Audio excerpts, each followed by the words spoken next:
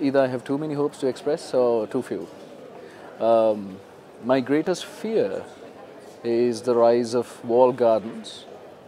Like, for example, in much of the survey work we've done in Myanmar, in India, and so on, when we ask people, do you have access to internet? They say, no, we don't know what the internet is. We don't have it. We'll ask, do you have access to Facebook? Ah, yeah, we have access to Facebook. So their perception is that Facebook is the internet, right? For them, they don't understand that anything else exists outside the walled garden. Now, the problem with walled gardens is walled gardens are tightly controlled by a few people.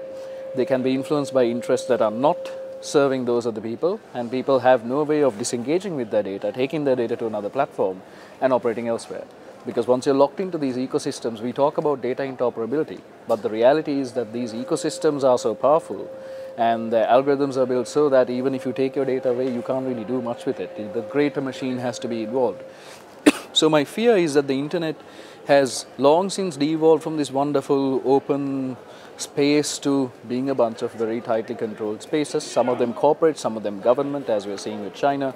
And it's a bunch of very, very tight spaces where what you can do is controlled, and norms are set and held by very few actors. And there's very little agency for the people to influence those norms and have an actual conversation with the people running the platforms.